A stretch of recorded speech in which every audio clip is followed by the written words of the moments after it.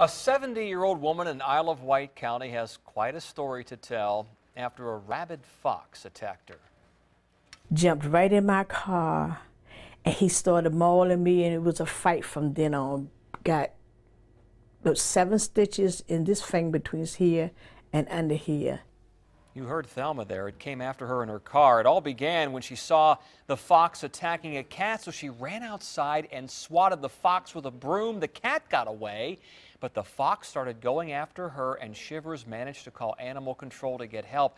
When she tried to leave, again, the fox attacked her in her car. And I was hollering, "Help me, help me, help me."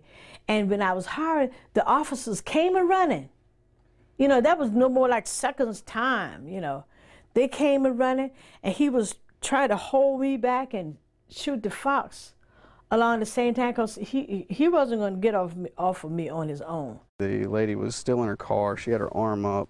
The fox was actually biting her forearm, and she was stabbing at it with her keys. She fell out of the car, at which point the fox got on top of her. I ran up and I attempted to kick the fox off of her. Tenacious animal. The deputy got the fox far enough away from Shivers where he could shoot it. The fox tested positive for rabies, and Thelma Shivers was treated and should be okay.